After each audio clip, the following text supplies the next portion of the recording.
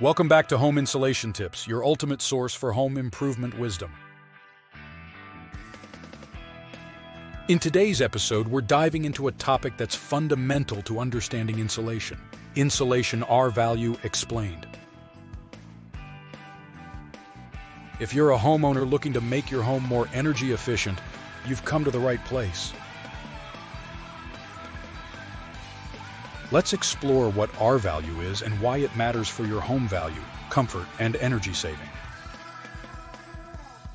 What is Rvalue? So what exactly is Rvalue? Rvalue is a measure of thermal resistance, indicating how effective an insulation material is at resisting heat flow. In simpler terms, it tells us how well an insulation material can keep your home warm in the winter and cool in the summer.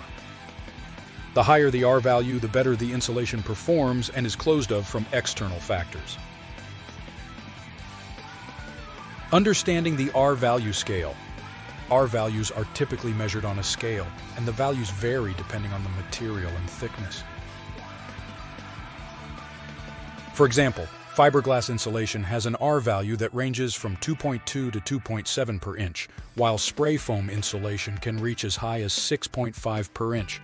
Big differences, but also very different ways to apply at your home.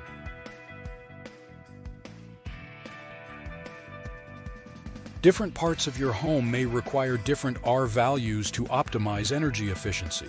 For example, the roof might have more layers than the floors or walls. How to calculate R-value for your home. Calculating the R-value for your home is quite straightforward and not difficult. Start by measuring the thickness of your insulation material in inches. This is no rocket science, but should be done correctly. Then find the R-value per inch of that material. Multiply the thickness by the R-value per inch to get the total R-value for that particular layer of insulation. Repeat this process for all layers of insulation in a specific area of your home. This way you make sure you have a right outcome of the calculation and you know your home's efficiency.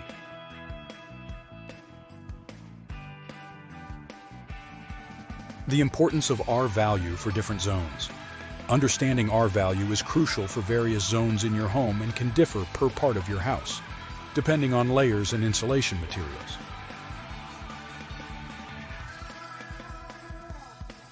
For example, in colder climates, you'll want higher R-values in your walls and attic to keep the heat in during the winter. In warmer climates, you'll focus on reducing heat gain by selecting materials with higher R-values for your roof and walls. Combining R-values for maximum efficiency. One key concept to grasp is that you can combine R-values to achieve the desired insulation level. Adding up the R-values of individual layers in walls, ceilings, and floors allows you to create a thermal barrier that meets your climate's needs that feel comfortable to you. The goal is to prevent heat exchange with the external environment and the risk of losing your comfortable temperature. R-value and cost-effectiveness. It's essential to strike a balance between R-value and cost. Weigh it evenly. Higher R-value materials tend to be more expensive, so it's not always necessary to use the highest R-value material for every application. Analyze your budget and climate to make a smart choice that optimizes efficiency without breaking the bank. Final tips. In summary, R-value is a critical factor when selecting insulation materials for your home, shed, or garden home. It's a measure of thermal resistance, and the higher the R-value, the better the insulation's ability to maintain indoor comfort. Remember to calculate the required R-value for different areas of your home based on your climate, and choose materials that strike the right balance between performance and cost. Thank you for joining us today, for taking the time to watch our informative video about R-value. If you found this information helpful, don't forget to like and subscribe to Home Insulation Tips.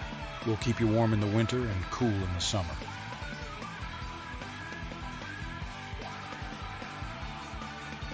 We'll see you in the next video. If you have questions, remarks, or suggestions, don't forget to hit us up or leave your comment in the section down this video.